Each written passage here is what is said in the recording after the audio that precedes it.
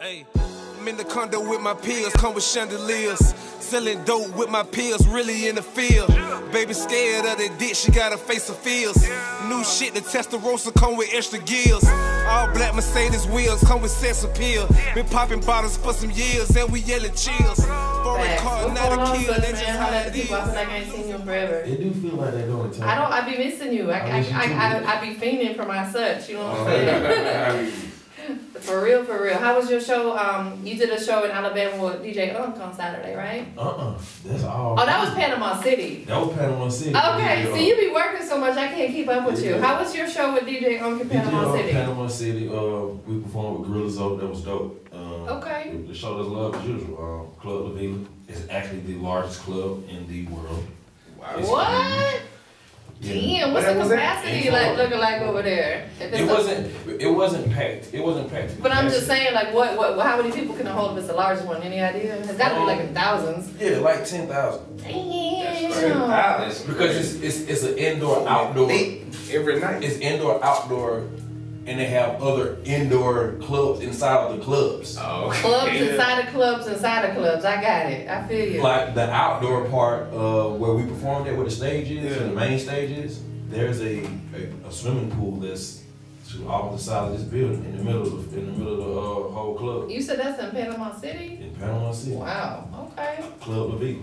So yeah, we had me and DJ Chill Will and Dave Skills, we did an event down in Valdosta Thursday. That was really dope. Packed that bitch out. Shout out Hollywood Evans came through. So we're gonna be doing that one every other month. You know what I'm saying? It was very successful. It just made sense for us to do it on an ongoing basis. But trying to drive back, woof, I'm telling you, I was tired. We got some special guests in the building today. Y'all go ahead and introduce yourself. Let everybody know who you are, where you checking in from. What's good? Y'all know what it is. This your boy G-Cess, man. You know, I'm out of Atlanta, Bankhead Biz at, you know what I mean? I help with the music, movies, all that good shit. You be working. Yeah, we're trying to put it together. Oh, hold on a second. We gotta stop. Wait, Such and I are gonna stop you right there. Oh, Lord. I heard that fucking. I already know where we going with it. Where you go? We out here making it happen. We ain't trying. Yeah, don't try shit. Do it. Take that word the entire fuck out of your vocabulary. Such and I be like, yeah. When you try shit, it don't ever work. You just gotta do it. You gotta make it motherfucking happen. You gotta claim that shit.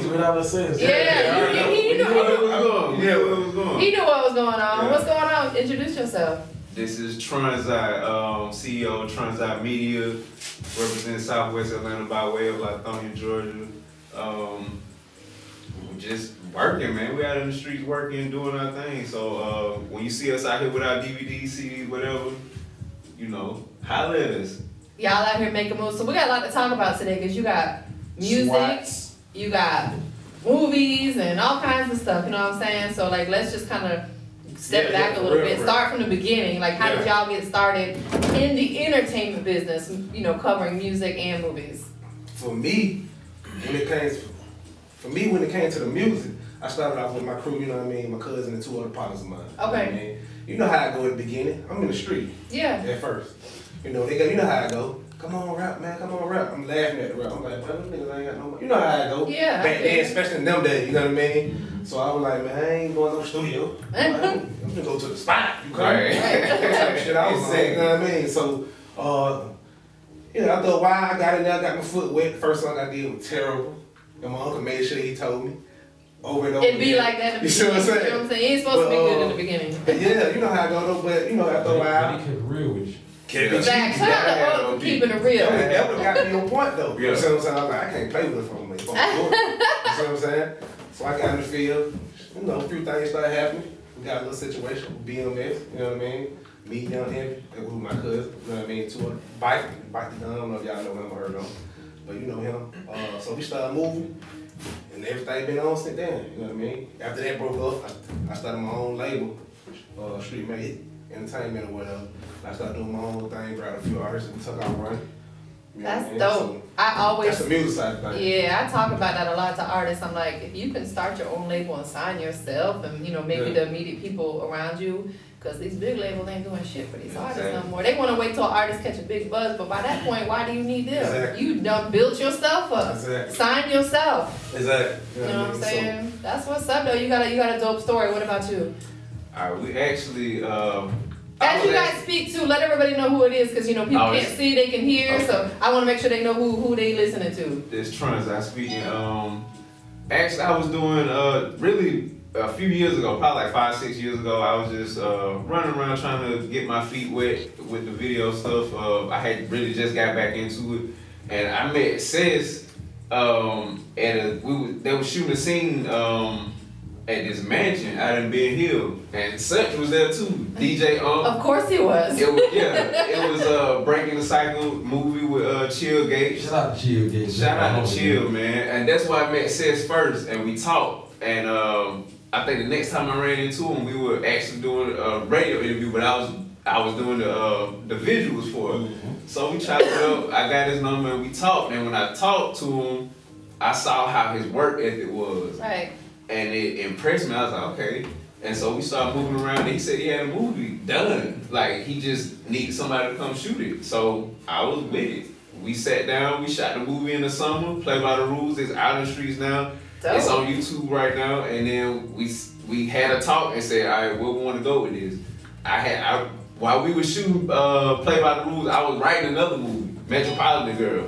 Boom, started shooting that right after that.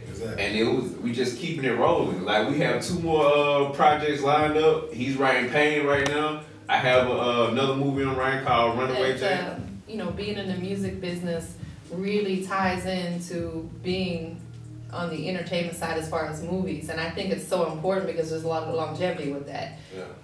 As a rapper, you kind of have a shelf life. Most of them do. Yeah. You know what I'm saying? You can't be 60 years old still rapping. You can. Right. I think it's changed a little bit. Yeah, just a little bit. You can't, like, Jay-Z kind of changed. But he 1 out of how many? Right. He's 2 out of how many? You feel me? There's a million, bazillion. But I'm saying, like, as an actor or being in the movies, you can still be 85 doing that. You know what I'm saying? So I just think there's a lot more longevity. So, but look at a lot of the artists who have transitioned over into acting. 50 Cent. You know, there's a lot of artists that transition because they know that there's more longevity into that. You know what I'm saying? 1,000 times bigger. Absolutely, you gotta, facts. Like, the thing is, like, you can cater that, though. Your audience is great, and there's so many outlets now for movies as well. Right. Like we were talking with Rich Black, it's not just about pulling up to your local movie theater. Like, there's so many streaming and digital outlets now to where you can place your movie at and get it seen, get it heard, all that stuff. So that's dope that you guys are diving into that, or you've been diving into that. You know what I'm saying? And we make it match.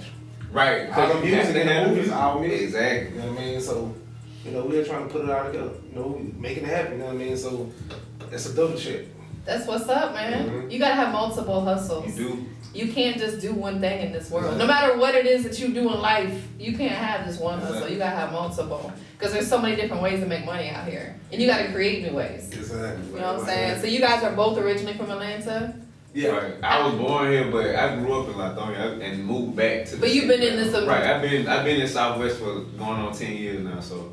So let me ask you this, with you guys being from the Atlanta area, doing what you do, how would you say that being in a city like Atlanta has really helped with what you guys got going on?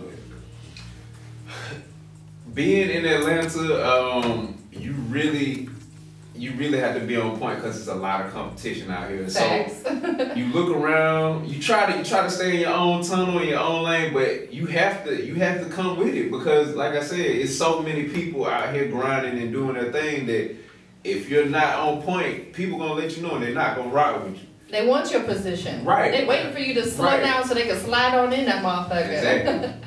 That's facts. Exactly. Then, with me, it's more so like, for me, for instance, when I do my music, when we run through my music, the sound, it ain't the typical Atlanta sound. Right. You see what I'm saying? So the fight for me a little hard. You know what I mean? But at the same time, bangers are bangers. Absolutely. It might not sound like. Yeah, you know what I mean? It might not sound like I'm from the same, that's what shit Ross jump on. Right, absolutely. You know what I mean? Stuff like that. So come fix my mic. You know how I'm gonna say about almost 10 in, take 5. You put 10 projects out? So that means you motherfucking been working. Yeah. So let me ask you this too, like when you put a record together, and if Such and I was to roll up on you at the studio, What is it's a two-part question actually. What is your creative process for putting a song together? Do you typically write it first? Do you get in the studio and go? You do a little bit of both? And then the second part of the question is, if Such and I pull up on you and you over here with Mr. Griot doing your thing, what's the vibe gonna be like? What can we expect when we roll up in there? Me personally, my sessions, I like my sessions to be feel-good sessions. Okay. I don't like them boring, dead sessions where, you know what I mean? If you're not invited, you can't come in. That's number one. But at the same time, you is invited, it's official. Okay. We have a good time. Like, I want the energy up when I'm working. Facts. Yeah. It makes you feel good. Energy, you know what I mean? And it reflects inside your music. You got the bullshit, kind of lit. You know what I mean? That's cool. Cause I go to some producers and work with them, and that's the environment. But when it's mine, when I'm running the show, I like it to be lit a little bit. You know what I mean? Right. Like, work, especially if I'm working on banking. You know what I mean? I want to feel like when we're taking it to the club, that make it feel like a club, right? And when you work, baby scared of that dick, she got a face of fears. New shit, the Testarossa come with extra gears. All black Mercedes wheels come with sex appeal. Been popping bottles for some years and we yelling cheers. Foreign car, not a kill, that's just how it is.